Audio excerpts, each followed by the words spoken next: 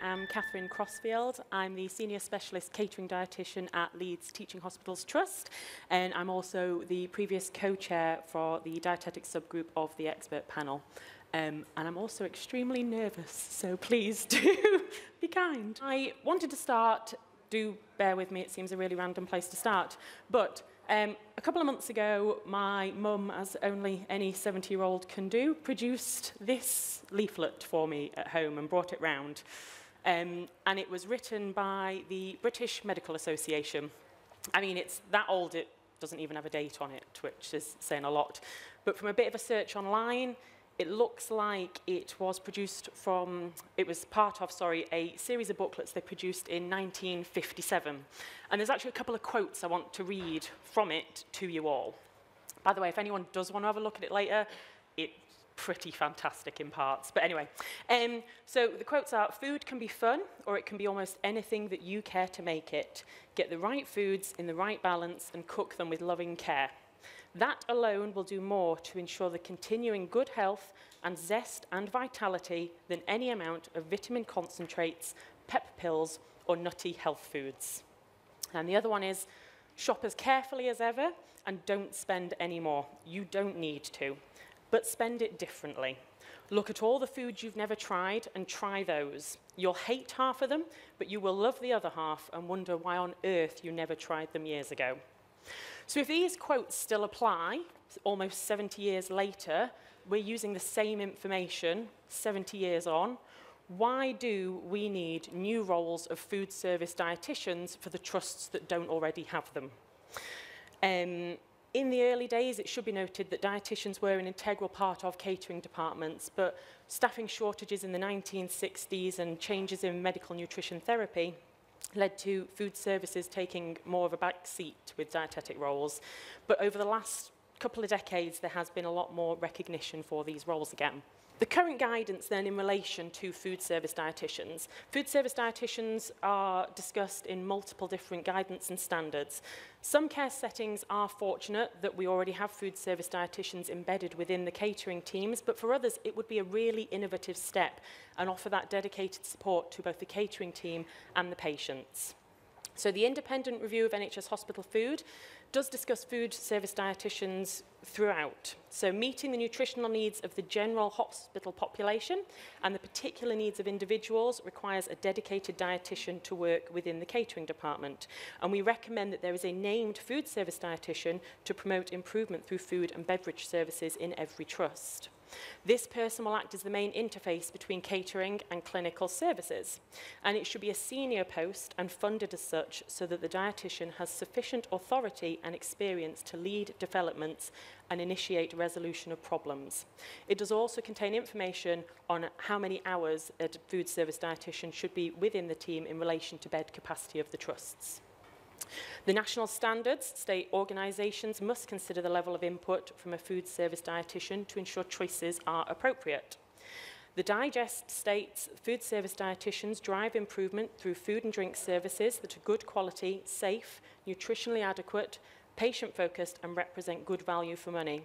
And it's discussed in place as well. The question is, has the menu been approved by a registered dietitian? So, what do food service dietitians do? So before we talk about what they can do for your trust, I thought it was good to give an overview of what they've actually been doing. So they have recently, as a group from the BDA, the Food Services Specialist Group. So this is a group that food service dietitians can choose to be a part of. We work together improving the provision for patients and providing that support network for food service dietitians or those with an interest in the area. So they've recently created a 2-day training module. They've developed and delivered that on a couple of occasions, and that's been attended by people who are already in food services, dietetics-wise, or those who have a strong interest in it, who would like to go into it. They've updated the 3rd edition of the Nutrition and Hydration Digest. So as you all know, that's a fundamental resource for all of us involved in healthcare catering. And the FSSG work therefore directly impacts on all UK patients. It does, if you are considering the role, contain a JD and business case guidance as well. They've produced resources for care homes and mental health and learning disabilities settings and provided representatives to the UK IDSI Festival, the NH Chef of the Year competition, the NHSE Hospital Food Review, NHSE National Nutrition and Hydration Advisory Board. They've led a working party of representatives of the NACC and BDA Older Persons Specialist Group to develop food service guidelines for care homes and contributed to the healthcare chef's knowledge and the manual of dietetic practice. Understandably, with all that, they were shortlisted for the BDA Group of the Year 2024. So with regards then to your specific trusts, what can a food service dietitian do to influence a positive mealtime experience? Because that is what we want for all of our patients. So starting at the top, age-old power of three. So the Hospital Food Review does document the importance of that constant communication in both directions and that cooperation between dietitians, nursing and catering teams, as well as other groups as well, such as speech and language. A food service dietitian can act as a link between the clinical teams and catering, ensuring that robust communication can work in both directions. The promotion of nutrition and hydration requires a constant drive to be effective. The power of three empowers dietitians, caterers and nursing to join up decision-making for patient care. In relation to the food services dietitian, this support should be dedicated hours. They need that opportunity to gatekeep the time that allocated to catering without being pulled by clinical pressures. Procurement and recipes then. It can be a really difficult task to source and produce the best possible food service. It's important to ensure the task of choosing items on the menu, both for individual items or creation of recipes, is completed by a team. They may all have different priorities. Support. The role can advocate for food services at all levels across the trust. This might be audits and gathering patient feedback at meal services, to being a representative on trust nutrition steering groups, or supporting with nutritional policies, or generally having a proactive awareness of relevant standards, guidelines and legislation. They can be involved in problem solving. So those with dedicated hours can support with day-to-day problem solving. For example, patients with individuals with complex nutritional needs or complex allergies, missing or incorrect deliveries they can support with, because they can help to choose which would be the suitable replacement products to use instead. Then we have dietary requirements. So obviously staff should be aware of any dietary requirements, allergies, texture modifications, or any concerns about meal times. The information needs to be recorded for the individuals, and it should be ensured that patients' food provision is appropriate for them and safe. Dietitians can support teams to ensure individuals with complex dietary needs are catered for, and that the alternative menus provide products for a patient to choose from that are safe. And then finally, food. So obviously, just one piece of the puzzle. The food itself needs to be nutritious, tasty, well presented, all of which the team have to work with together. And the food service dietitian can support with that. So, understanding individual patient needs. So obviously, different settings, different wards, different individuals, how can we best cater for our patients? So the independent review of NHS hospital food states that it was vital that hospitals pay close attention to the different needs of patients, staff and visitors. Those needs are going to vary across different settings, different wards, and even between individuals. Patients in mental health facilities may be more likely to face obesity-related health problems. Long-stay patients are more likely to get tired of our rotating menus. Some patients in acute settings might be at higher risk of malnutrition, therefore needing higher energy and higher protein diets. Patients with diabetes may need easy access to appropriate snacks and drinks so that they can self-manage their condition when appropriate.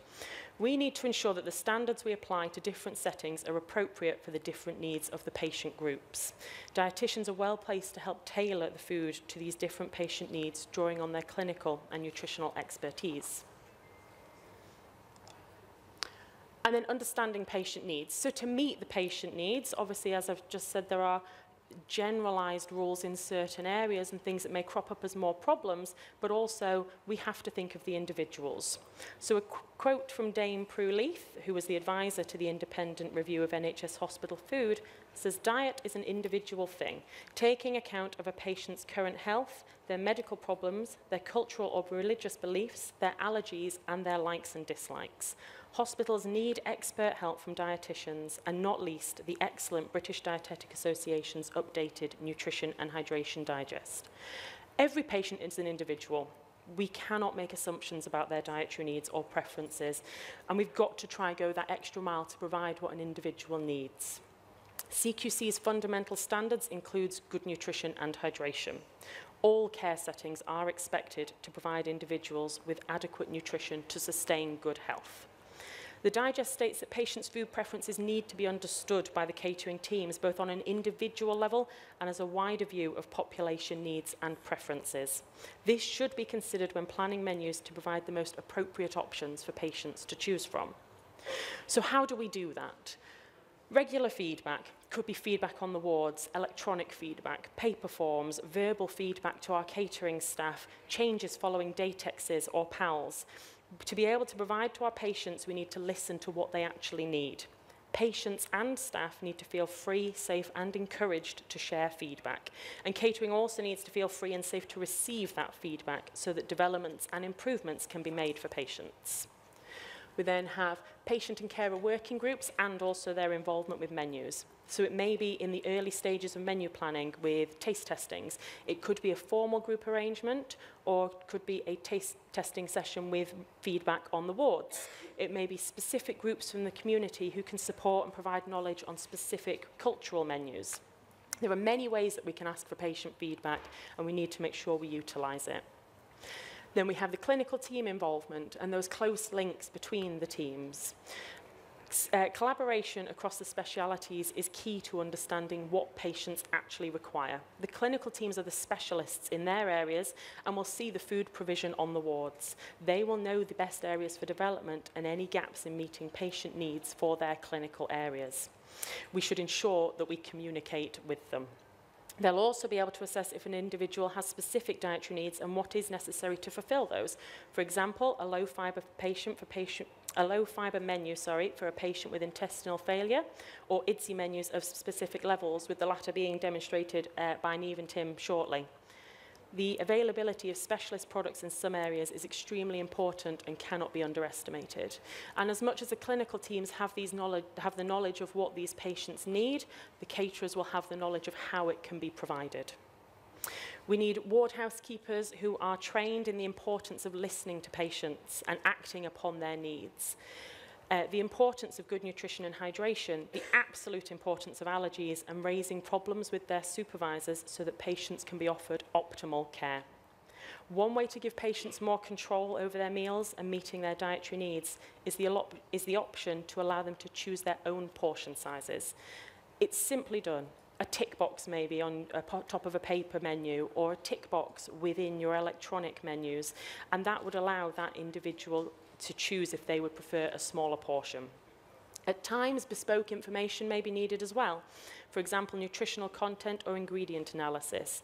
A process should be in place for the provision of this information, which may allow the individual to choose their own appropriate dishes. And I also wanted to touch on assisted meal times before I hand over to Neve and Tim. One of the important topics, it was actually raised by the dietetic subgroup of the expert panel following on from the NHS Hospital Food Review, and that was assisted meal times.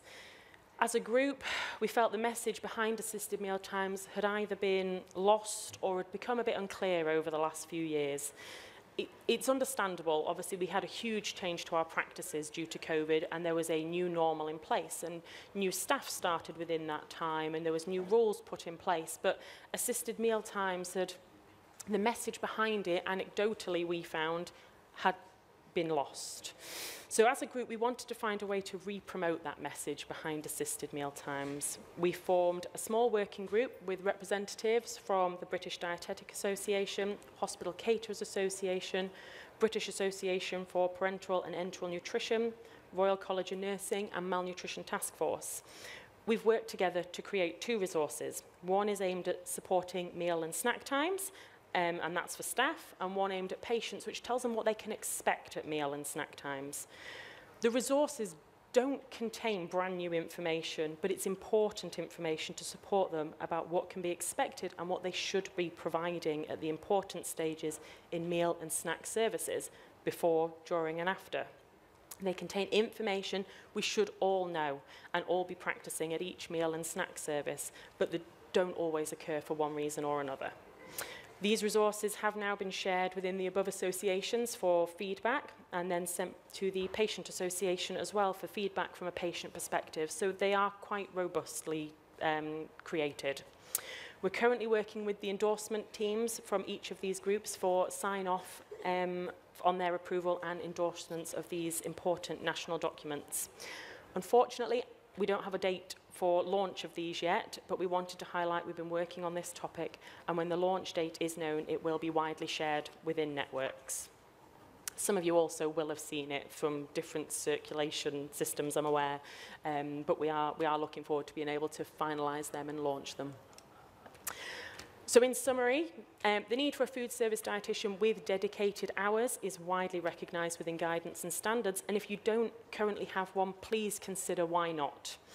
There is a JD and business case guidance within the BDA's 3rd edition if you are considering creating this role, and do reach out to colleagues in other trusts as well who already have these posts in place.